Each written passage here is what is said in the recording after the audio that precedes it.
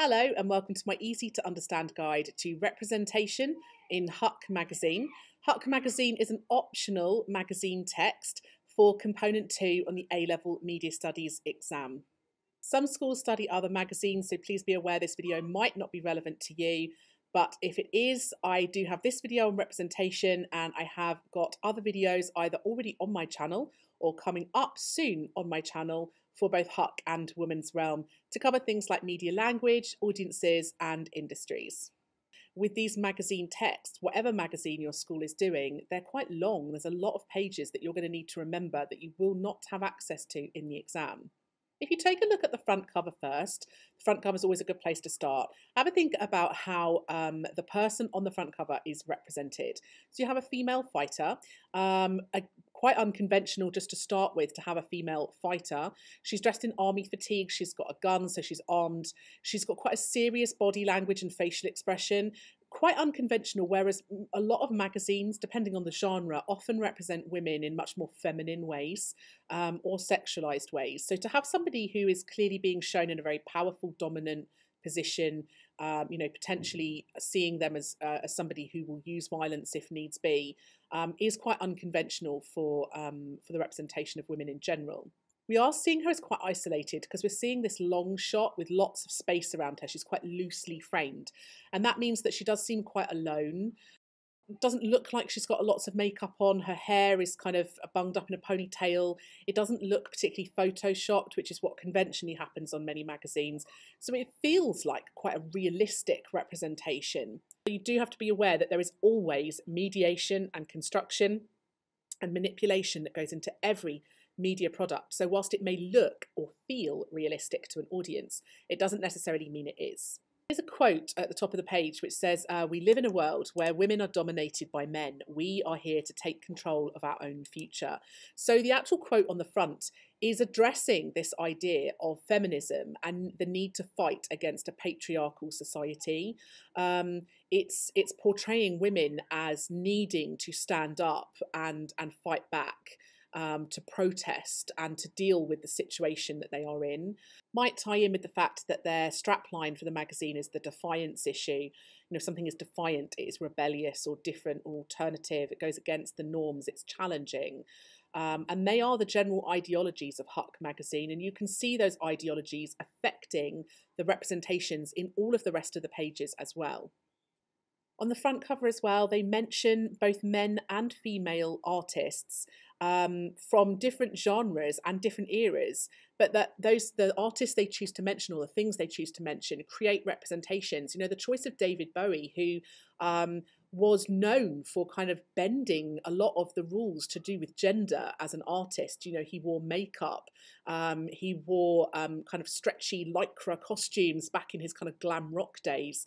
And he wasn't afraid to bend those kind of gender norms and expectations.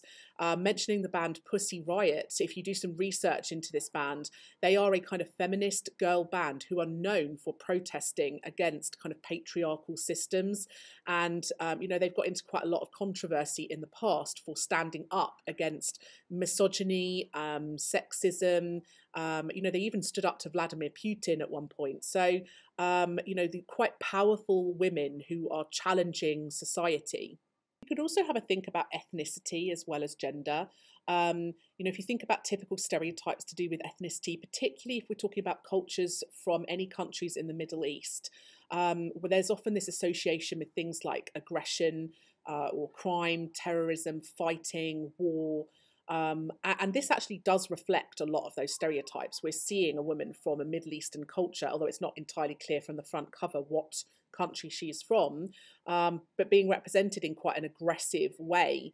And so, perhaps conforming to some ethnic stereotypes, but maybe challenging some female stereotypes.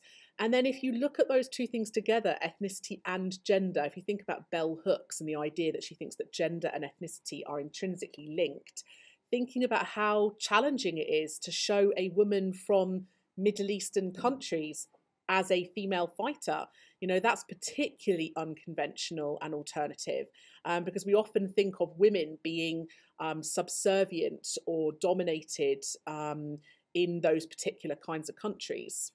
In the G-Star Raw advert, which is a double-page advert, you get quite androgynous representations of men and women. Androgynous basically means that there's very little difference between the male and female representations, and they're kind of represented as somewhere in between. And this isn't anything to do with their gender identity, really. It's more to do with their style and the often to do with the way they look. So if we describe someone's look as androgynous, it's that idea that it's not really particularly masculine and it's not really particularly feminine. So, you know, or both the male and female people within the adverts are wearing very similar outfits, the jeans, the leather jackets, sunglasses and the boots. So it's a very, you know, they're represented in a very similar way. They're not binary in terms of their gender. The editor's letter, which is the one that references Catcher in the Rye, is quite good at representing the ideologies of the magazine. There's lots of stuff in there about defiance. The reference to Catcher in the Rye is very interesting because that whole book is about defiance and rebellion and being different and standing out. And it's also a very controversial book as well. It's got a very controversial history. So, you know, referencing things like that, referencing punks and anti-Putin groups and feisty kids, and they talk about freedom fighters and resistance, brave people and heroes. The whole editor's letter, that whole double page, is very good at clearly representing the ideologies of the magazine, that they are going to be a magazine that is defiant, alternative, different, challenging, unconventional.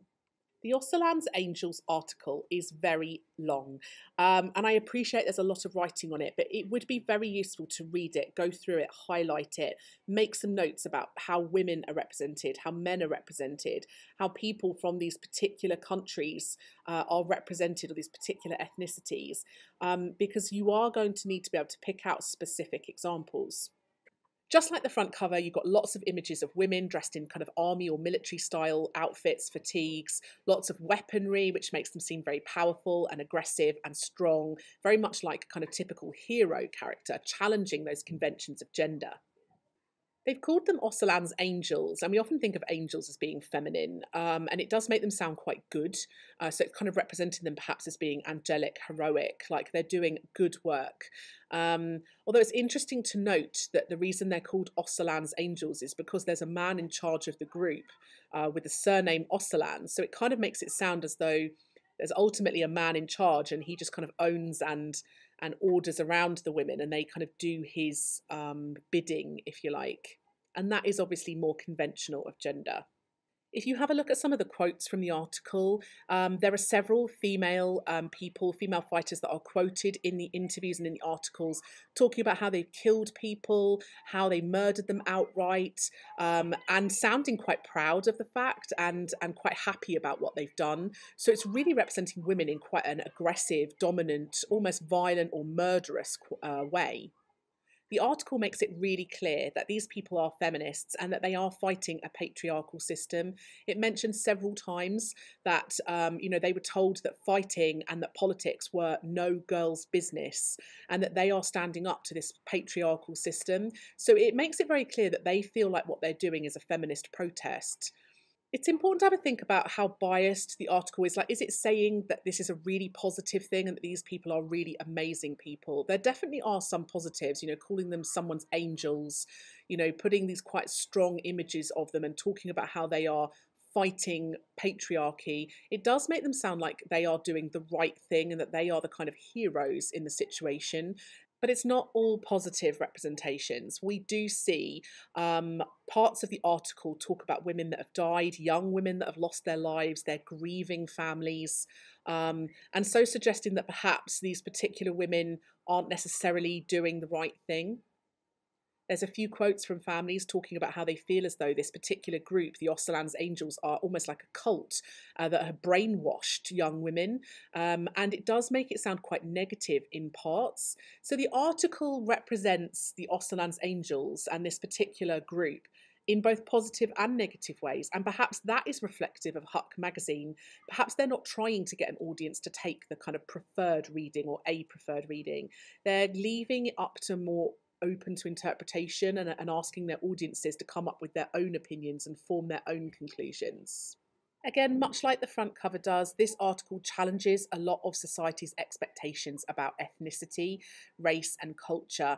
This idea of, the typical expectations of societies in Syria is that we often think of women being oppressed in communities like that, or women being weak, vulnerable, needing to be protected, subservient, not being given freedom. Whereas we are seeing these women fighting for freedom, standing up, being, doing very aggressive, powerful jobs that take a lot of strength and determination. And so the article challenges quite a lot of our expectations about race and ethnicity as well. Perhaps this also appeals to the audience who we often think of as being quite open-minded, quite liberal, left-wing, and also quite global. Huck is quite popular around the world, and is known as featuring lots of global stories. So the audience would probably want some quite positive stories about people from different communities. The Teenage Utopia article tackles gender, age, and ethnicity, so it's worth having a look at all of those things. We often think of the typical stereotypes of teenagers as being kind of lazy or layabouts, not, focusing on education, focusing more on entertainment. And I guess the idea that these guys are all skating in their spare time might reflect some of those stereotypes. But in other ways, it's very challenging. It does imply in the article that within Brussels, teenagers are the ones leading the way in terms of challenging all these kind of typical assumptions about ethnicity, culture, immigration, age. So it talks about the teenagers getting together and, sharing their ideas and working as part of a community. It talks about people from all different cultures. And indeed, we see people in the images, some people wearing headscarves, some people not, male, female, slightly younger, slightly older. So we're getting a real diverse representation of people within the article, with the implication being that they're all friends, a part of one big community, and that is perhaps challenging some of the expectations around young people from diverse backgrounds within Brussels. The article actually directly addresses some people's kind of racist assumptions or xenophobic assumptions about them because of their race or ethnicity. Some of the people interviewed talk about the assumptions people make about them being terrorists. And so the article is trying to tackle some of those kind of very current social, cultural issues. In that Teenage Utopia article, they offer lots of explanations for things like teenage crime, teenage radicalization. So they talk about how positive young people can be, and they give examples of some great things young people have accomplished.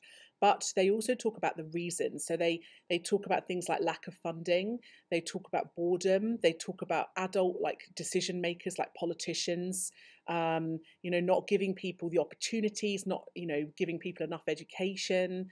So it's kind of representing older people as being potentially responsible for any problems that young people either suffer from or, maybe commit themselves. And in general, it's representing young people in a really positive light, but tackling and showing understanding that, young people often aren't represented that way in other media products. The GoPro advert is perhaps more traditional in terms of gender at the very least. You've got kind of quite a masculine looking, muscular man surfing, kind of doing extreme sports, perhaps more typical representation of gender here. Although it is somebody who looks like they're from an ethnic minority background. So the inclusion of these diverse people from a range of different ethnicities and cultures, is just goes to show the diversity that maybe Huck Magazine want to include.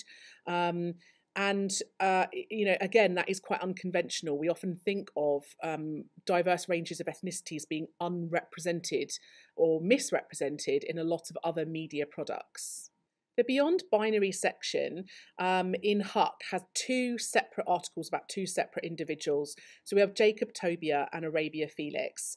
Whereas many media products, particular magazines, often represent gender in a binary way, so very like masculine and feminine being completely opposite, and the idea that men are very different to women and that there are certain things that are masculine and certain things that are feminine, whereas Huck Magazine, and in particular in this Beyond Binary section, are representing gender in a less binary fashion. So showing that there aren't behaviours that are just for men and just for women. They're showing a more diverse, complex representations.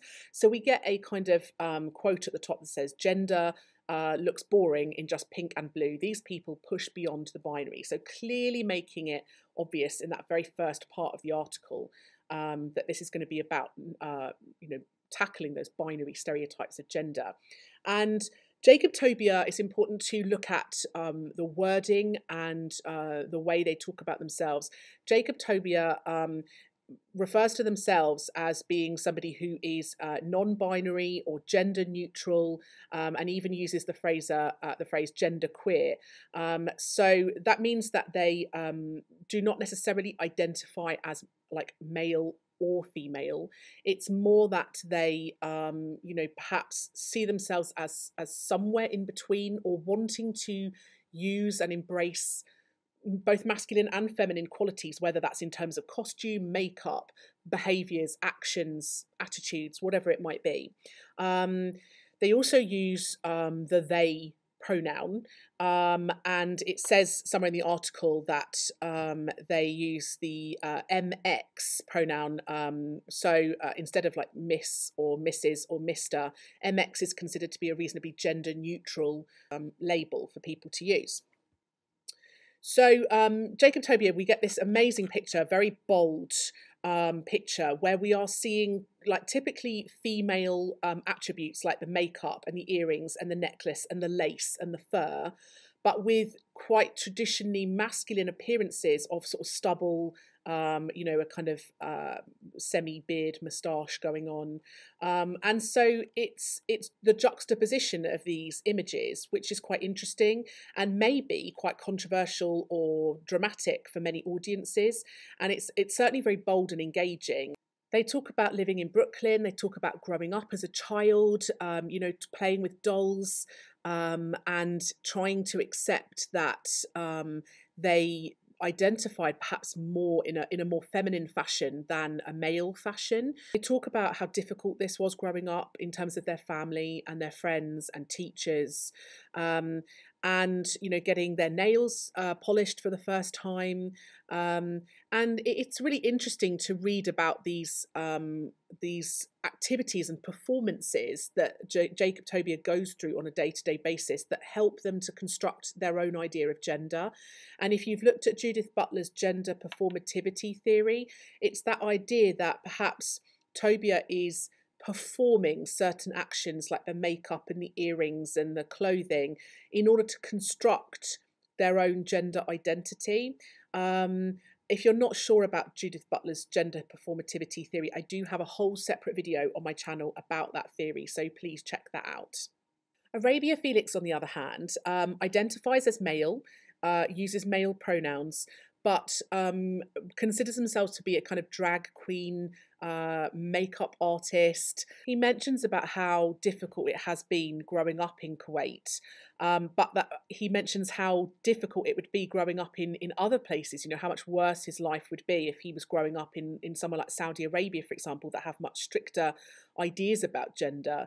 So the article itself is kind of representing gender in quite a progressive, modern way. Arabia Felix also talks about the performance he puts on when he dresses as a woman, so the use of the makeup and the nails and stilettos, and how that makes him feel different ways about his gender and his identity. He also tackles the idea of religion and how that also might affect the way that he is seen by his community. So, perhaps representing gender as being something that, whilst it is more progressive and accepted in a more liberal fashion in many places, perhaps, again, not just in terms of countries and cultures, but religions, might affect the way that gender is seen. So, people from different religious backgrounds might have different views about gender. The photo as well, again, as well as being very bold and very kind of artistic with the bold lipstick and the bright yellow, it's quite a sad looking photo. The same with the Jacobtopia one. Both Tobia and Felix look, a little bit sad, a little bit serious, perhaps connoting the difficulties that they face in terms of gender and sexuality for, in some circumstances. So in general, Huck Magazine, and in particular this section, is representing gender in a less binary way, in a more diverse, complex way, almost like a pick and mix where you can choose what your identity is about. And in general, the magazine as a whole has got quite diverse representations of women and of men, diverse representations of ethnicity, pretty diverse representations of age. And so, in general, this magazine and certainly these set pages show Huck as being a magazine that is quite liberal, quite open minded, quite diverse, and perhaps very different, therefore, from a lot of mainstream magazines that tend to be less diverse, less open minded about things like gender, sexuality, etc. So that is my video about representation in Huck magazine. It's worth also having a look at the Huck website as well as some of their maybe their YouTube videos, their Instagram posts, just to get an idea as to whether those kind of diverse, open-minded representations are evident in all of their other media products as well. And just remember that it is very reflective of their kind of liberal left-wing audiences, millennial audiences, the fact that their magazine and the company is quite a left-wing, open-minded liberal organisation, that they're an alternative niche magazine. So there are definite reasons for the way they represent people.